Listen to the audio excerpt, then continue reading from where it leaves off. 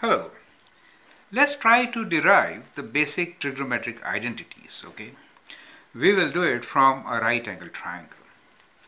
Here is a right angle triangle. Let me draw one for you.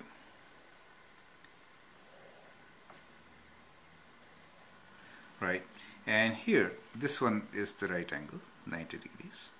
And in a triangle, you know the Pythagorean theorem. It says that let the two sides be, let's say, A, B, and C. Then what is the relation between them? The relation between them is a square plus b square is c square, right? So they are related like this. A square plus b square equals to c square, right? So that's the Pythagorean theorem. And we are going to use this basic theorem to derive all our identities, okay? Now look here, how we do it. Let's start with the first equation. Let's say we rewrite this equation here. Say a square plus b square equals to c square, right? Now, let me divide this by everything by c square. Okay, then what happens? Let's say we divide this by c square, right? C square, we divide this also by c square, and we divide this by c square. So what we did was, we had an equation which is called Pythagorean theorem. A square plus b square plus equals to c square. That's true for any right angle triangle.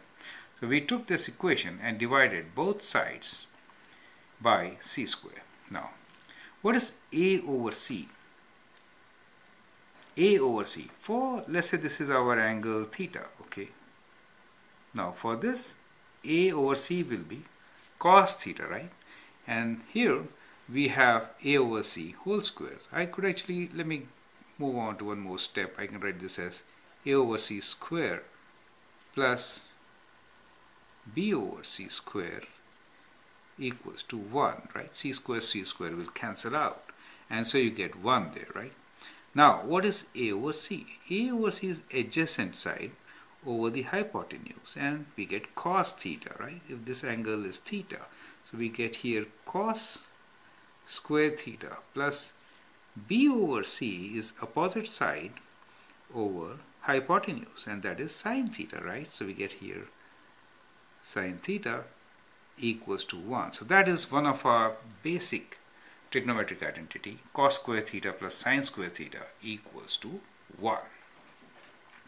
Okay, now let's derive the second one. Now here again we will start with the same equation, but this time we are going to divide not by c square, but we'll divide by a square, and let's see what do we get, right? So if I do that, so I get a squared over a square. I'm dividing everything by a square plus b square over a square equals to c square over a square. Okay, right. Now a over a square is 1, so let me write this as 1, and here this is b over a whole square, right? So b over a, b is the opposite side and a is adjacent, so we get tan theta, right? So this becomes, or let me write b over a here first, and then we'll jump to the conclusion, and c over a whole square, right? I hope you know where I'm getting to. So it is 1 plus b over a is tan theta, right? B over a, opposite over adjacent, right? Tan theta. So we get 1 plus tan square theta equals to c over a. Now c over a is reciprocal of cosine theta, which is secant theta, right? Secant theta square, right? So we get secant square theta. So that's our second identity, okay?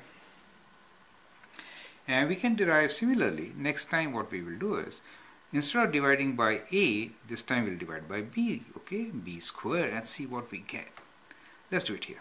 So we have a square plus b square equals to c square, but I'm dividing by b square, everything. So I get divide by b square, divide by b square, divide by b square, correct? Now a over b is a reciprocal of tan, which is cotangent. So we call this as cot square theta, right? Because it's square, plus this is 1, and c over b is reciprocal of sine theta, right? Which is cosecant theta. So cosecant square theta, right? So we get three basic identities from here. I hope you see how simple the proof is. So our identities are cos square theta plus sine square theta equals to 1, 1 plus tan square theta equals to secant square theta, and cot square theta plus 1 equals to cosecant square theta. Correct? So these are the basic identities, and we can always use them in so many trigonometric problems to solve and correlate them. Okay. Now we can rearrange and write these identities in many different forms. So for example, here this identity is very useful and we use it in so many different ways. We can write from here what is sine square theta or what is cosine square theta. Here we can say cos square theta is equals to 1 minus sine square theta, right? Similarly, we could write sine square theta as 1 minus cos square theta.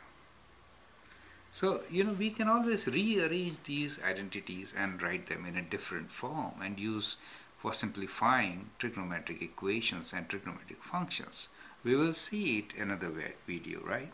This also, we can write this as, if I take tan square theta to the other side, then I get secant square theta minus tan square theta equals to 1. Right? So if you see like secant square theta minus tan square theta, you can equate it to 1.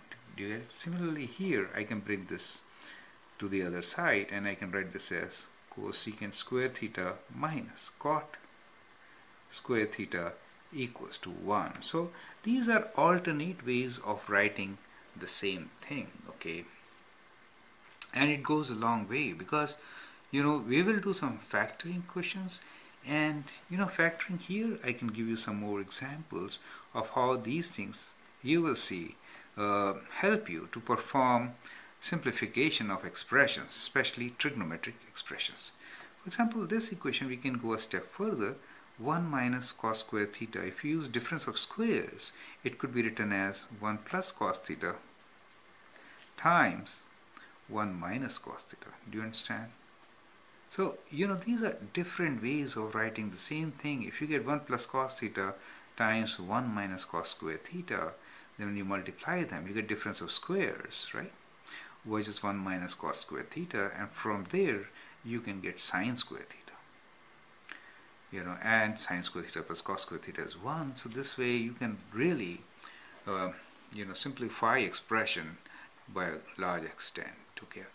So try to understand these basic trigonometric identities. They are also known as the Pythagorean identities because they are derived from Pythagorean theorem, which is a square plus b square is equals to c square. Okay, I hope you understand this. This is a very simple derivation, but extremely important.